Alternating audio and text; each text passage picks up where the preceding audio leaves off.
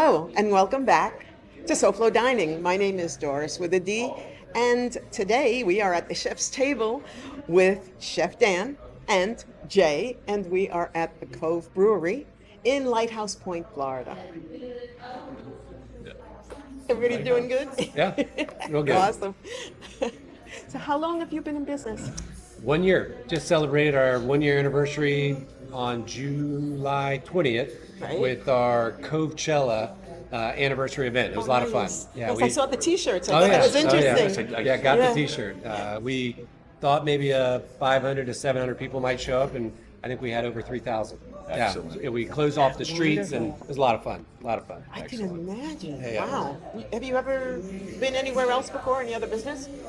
So I grew up in Boca Raton, and this was our beach. So I've been coming to Deerfield Beach my whole life. The volleyball, the surfing, the pier, the fishing. It was this is where we grew up, and went off to college, all that good fun stuff, and then came back, got into real estate, and my sister and I purchased this building, and as we really wanted to plant more operational roots in Deerfield Beach. Nice. We felt like a brewery was the right product for us.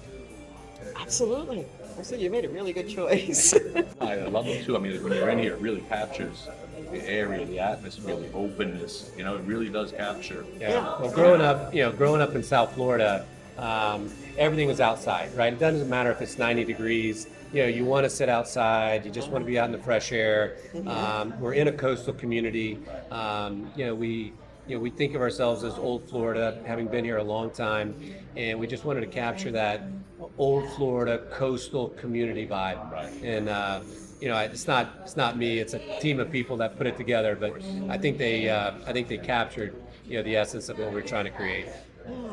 Yeah, they definitely did. The place is absolutely beautiful. You're sweet. Thank you. Yeah, no, we needed to find angles, and we had so many angles that we finally had to choose one. So even it's in very well done. One of our reviews we did, we talked about the seating here.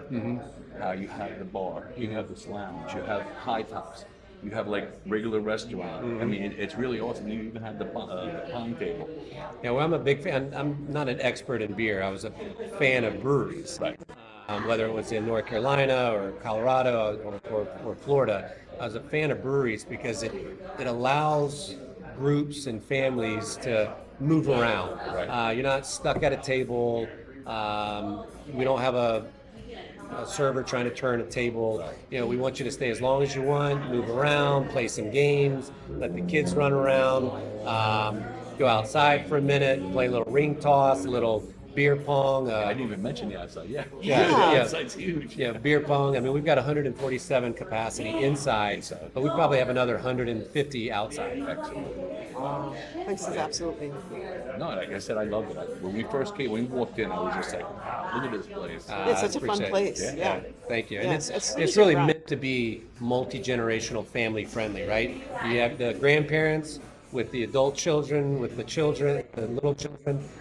There's something for everybody. Yeah. And like I said, it's areas. It's areas. The different areas. That's right.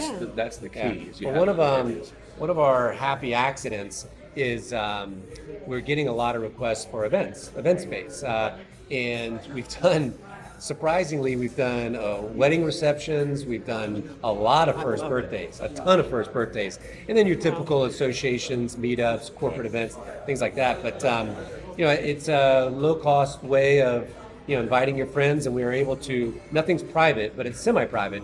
We just kind of separate this area from this area, and it's very it's easy. big enough. Yeah. It really is. It really is. It's been great.